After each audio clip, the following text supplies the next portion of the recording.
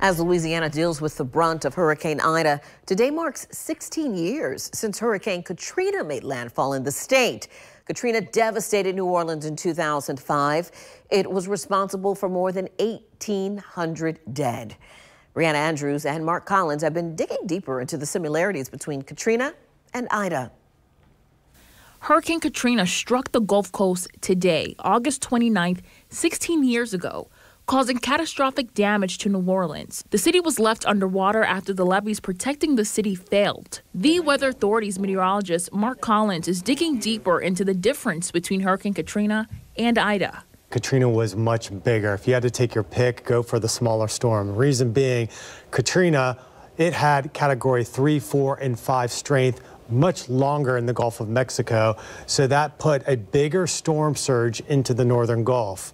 Ida, more compact, hurricane force winds 50 miles per hour. Even though those winds are stronger, it came ashore with less storm surge. Hurricane Ida has rapidly intensified, leaving the city of New Orleans with no time to issue a mandatory evacuation order.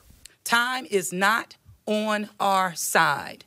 The city cannot issue a mandatory evacuation because we don't have the time. Hurricane Katrina is America's costliest storm thus far, with a death toll totaling close to 2,000 lives.